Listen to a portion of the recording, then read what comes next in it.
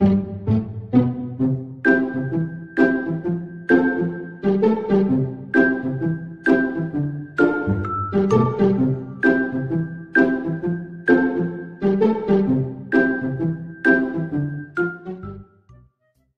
好，消防员叔叔们，你们好。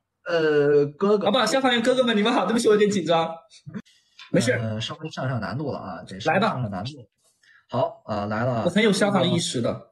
哎，有一天啊，假如您和对象去酒店，第一时间应该做什么呢？去了酒店，进了房间，第一件事做什么呢？第一件事关门。行，关门。然后第一件事应该是啥呢？然后检查有没有针孔摄像头。哦，这个挺注意安全的，先关门，再看有没有摄像头。还有吗？还有，洗澡。不，检查消防通道，看安全出口。行，对了啊，那个反应过来了，答对了啊，答对了，您答对了。然后可以获得礼包了吗？可以了。哎呀，礼包是拿个礼包这么困难呢？哎呦，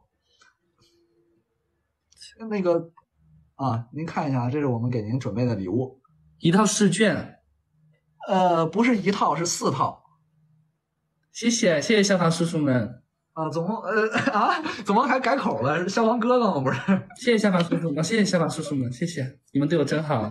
您记得把这个地址把地址发给我们天津消防，我们好给您邮寄过去。好，我现在就取关了，不是？好，我会发的。我现在就发。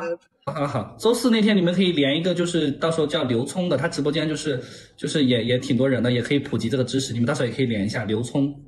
好的，刘聪好，那个到时候我们跟后台说一下啊。对，不是刘聪，不是他的真名叫刘聪，他的抖音名叫小肥肥。叫小肥肥啊，那个抖音名叫小肥肥。好的，那个他是您好朋友是吧？对，是我的好兄弟。好兄弟，就是您感觉他的这个消防知识有点欠缺，让他也补一下。